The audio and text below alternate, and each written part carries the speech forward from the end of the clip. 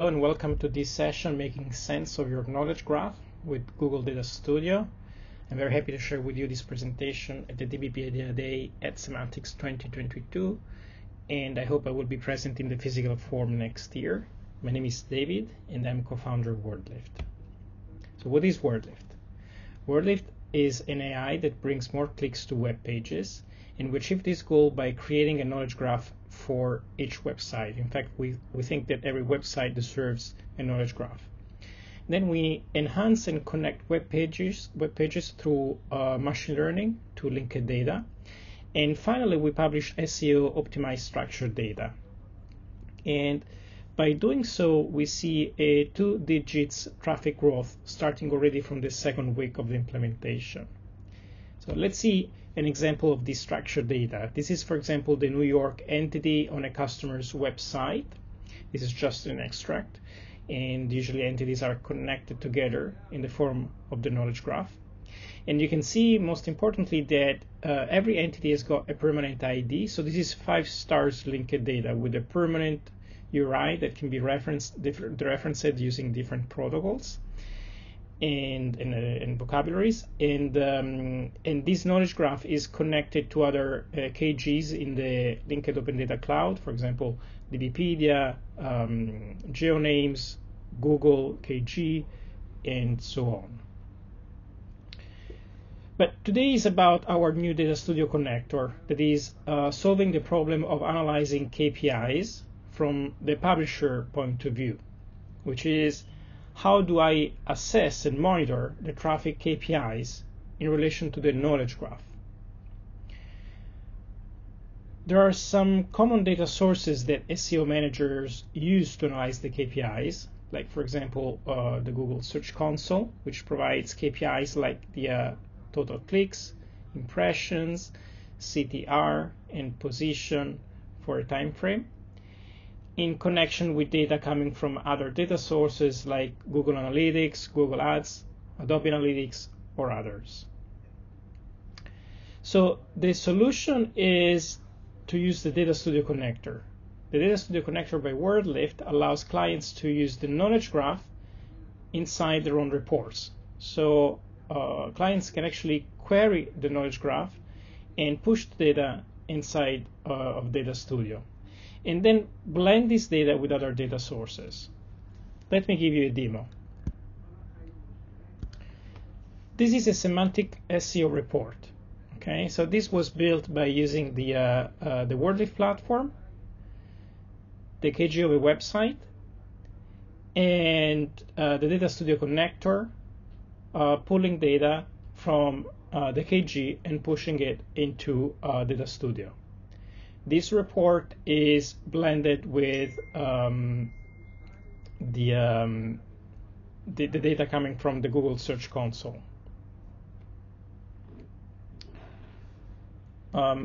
So the report is split in several pages. The first page is the knowledge graph, and in the first page, we can see general information about the knowledge graph. That is, the list of entities that have been published into the knowledge graph, the total number of entities, the total number of pages of the website, and the entities that have been linked from these pages. So this is quite a good configuration here, where more than 2/3 of the entities have been linked from the website.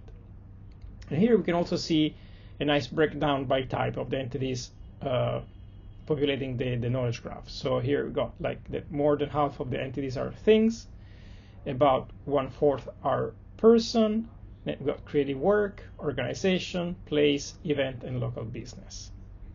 Now we want to see how this entity relate to traffic. So this is the third page of the report. So this report is actually showing the data in connection with the KPIs coming from the Google Search Console. So here, for example, I can see that entities like thing receive the highest number of impressions, then we've got persons, then creative work, and so forth. We can see that a similar report about clicks, But for example, something quite interesting, if we go and see the CTR, we can see that one of the entity types that receiving the most CTRs is the place at time or the creative work. And usually in other websites, I've seen event performing very well.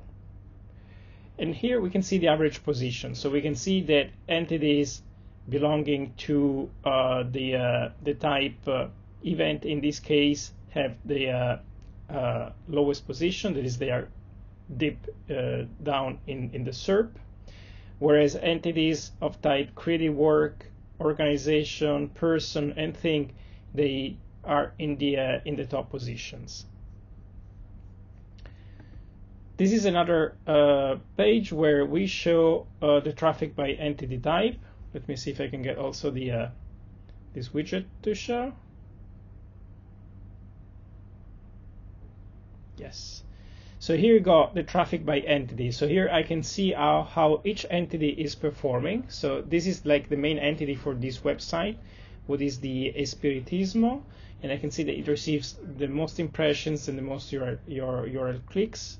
I can further change these reports and order, for example, by URL clicks. And here I see the other entities that receive the most clicks. And here I can see the split by entity type. And here I got the information about how many pages, how the pages are performing between the lifted pages and the non-lifted pages. At the end, I have this information about the queries, where I can see the list of queries in Google and how they connect to the data in my knowledge graph.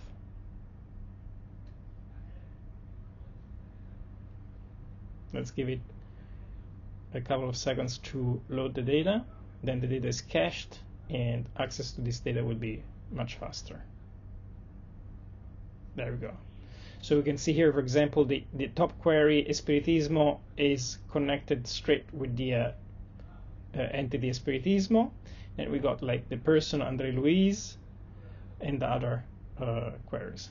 So this is this is a simple report. We can take a look here how this works behind the scenes. So we have two data sources in this case, but I could add more, like Google Analytics, for example. In this case, I only have the WordLift data source and the Search Console.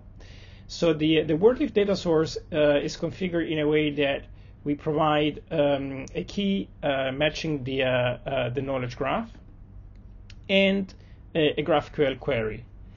So by default, we provide a GraphQL query that allows to extract most of the important properties for a generic website, but the client can eventually fully customize this query to its own needs. So for example, for an e-commerce, we could export also pricing information, material information, color information, and so forth.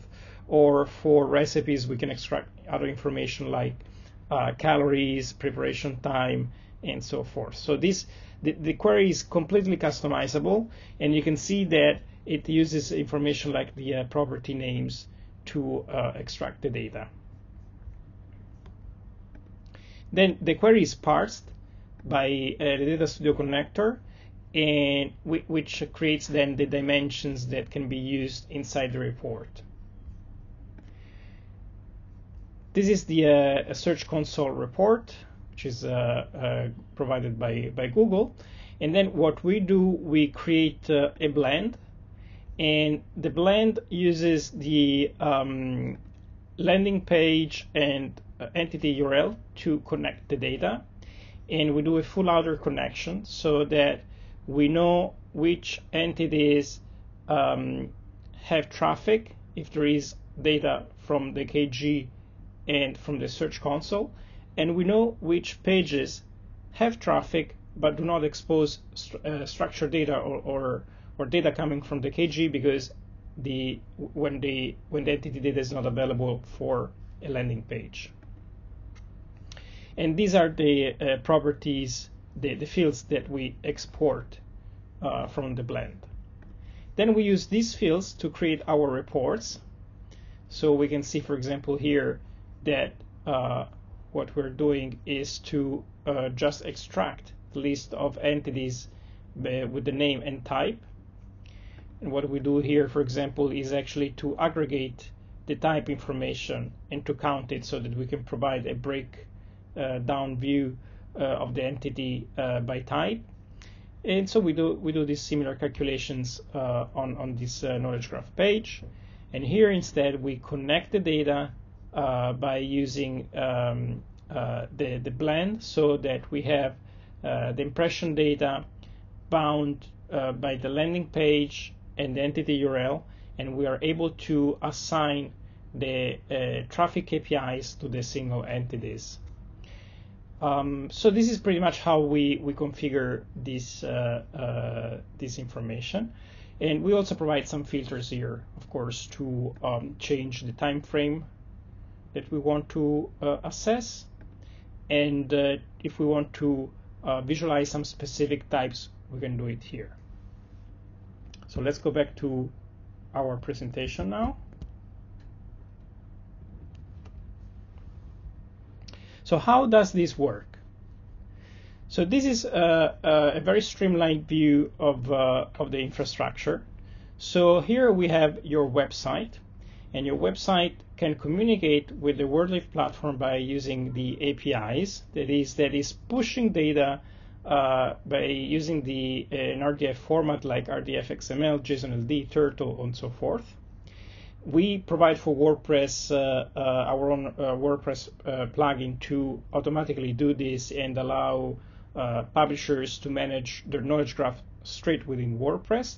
And for other websites, we provide the API with a client, a JavaScript client, and we can provide our own UI to manage the knowledge graph.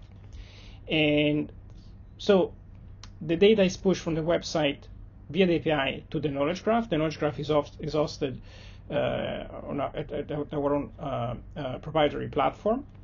And then we have a GraphQL endpoint that can be used to query the data from the knowledge graph.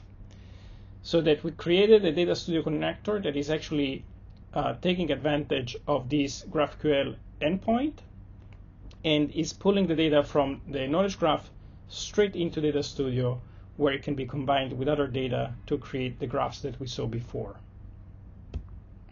This is an example of the data in the AKG. The data is RDF. Because we work with SEO, the vocabulary that we use is basically schema.org, but it can be used virtually with any vocabulary. And this is an example GraphQL query. So this is the query that we saw before. It can be further customized to extract the data that we want.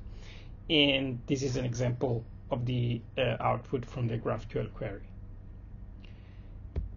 I think that's all. I will leave some follow-up links. For example, create a semantic SEO reports in 3 steps is a very short video, about 4 minutes, that will guide you through creating your first SEO report by using the Google Data Studio connector by WordLift. Here is the link to actually start hands-on creating the Data Studio report. And here is the link to the simple report that we show in our demo. That's it for me, and I'm available now for questions. Thank you.